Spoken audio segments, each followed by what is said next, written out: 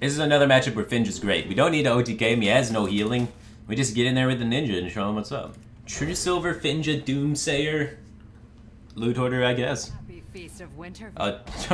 Don't forget you play the stupid horse. Yeah. I'm the only one rocking the dumb horse. There you go. Double hammer, stupid horse. That's a Firebat exclusive. I don't know, man. It's anyfin paladin. How unique can you make it, right? You can't really credit anyfin paladin to any one person because, you know, it's 25 of the cards are auto includes, you know? You don't really have too much wiggle room with your design choices. So, do you want to play 2 True Silvers? Yeah. You want to play 2 Equalities? Yeah. You want to play all the Murlocs? Yeah. You want to play 2 Anyfins? Yeah. You want to play 2 Wild Pyros? Yeah. It's like, there's 16 cards.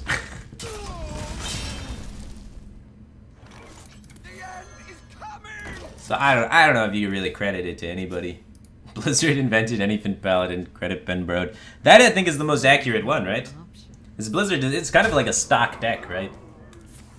So I think we have to all hail Ben Brode, give him the credits for the deck.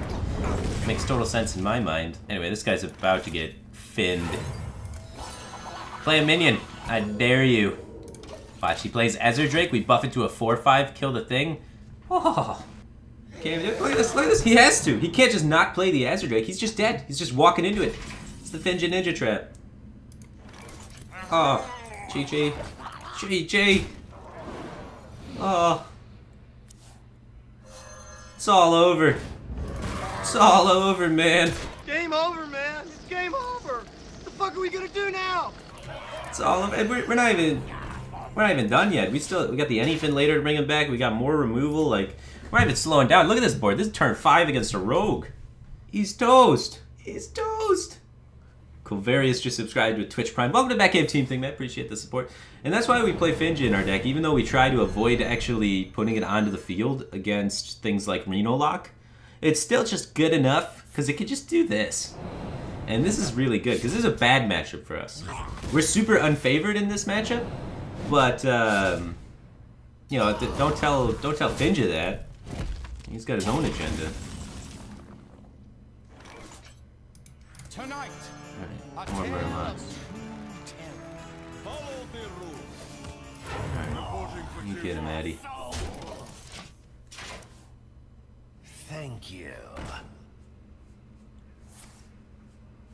That actually destroys our board. Holy smokes.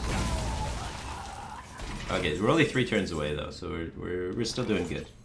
I want to save the hammer to be able to pair with Equality, in case we don't find anything else. So, I value the face damage, right? We've only had 1 bluegill, so it's going to be 1 bluegill, 2 war leaders, and a Finja, which should be enough presence to get the job done.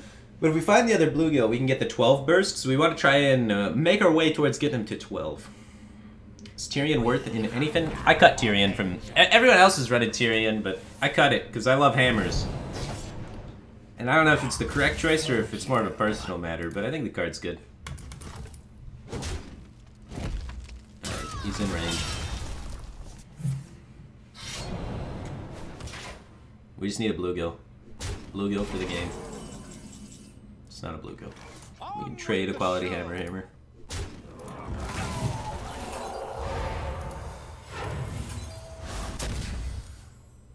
To battle!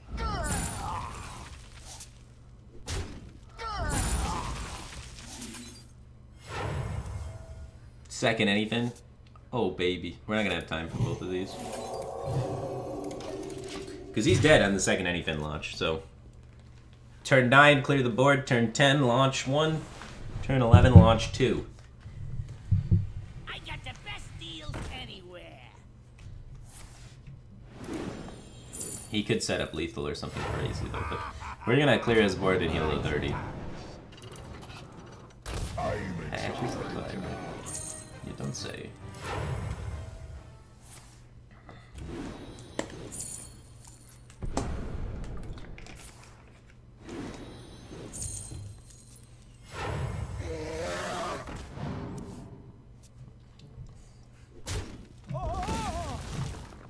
Nice board development.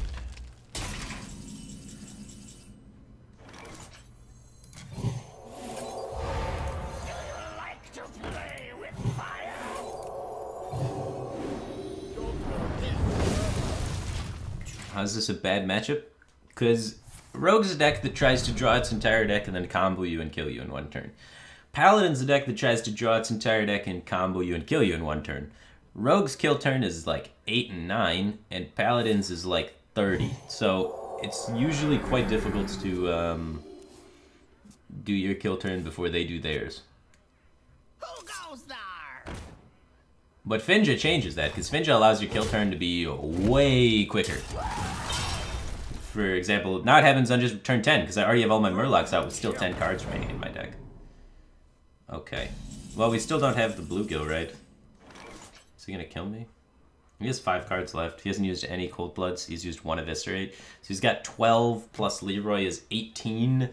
And then he's used both preps and a coin, so that's 5, 6, 7, 8, 9. So he can't dagger up, so he can't actually kill me, right? Should be alive.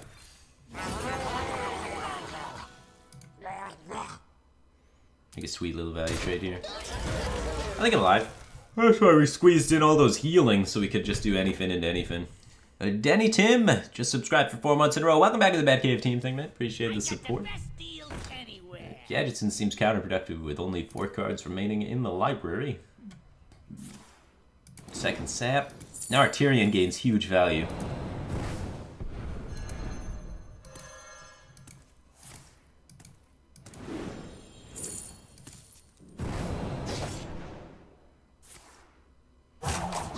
He avoids killing the bluegill. I'm out of cards. Well played.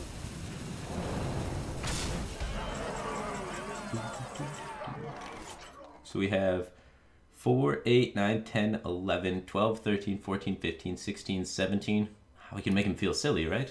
4, 8, 9, 10, 11, 12, 13, 14, 15, 16, 17. Yeah, we can make him feel silly. Yeah, should have backstabbed the bluegill. For justice.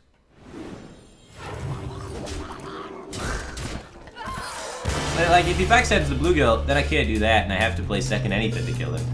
But now I can pretend I didn't even have the second anything,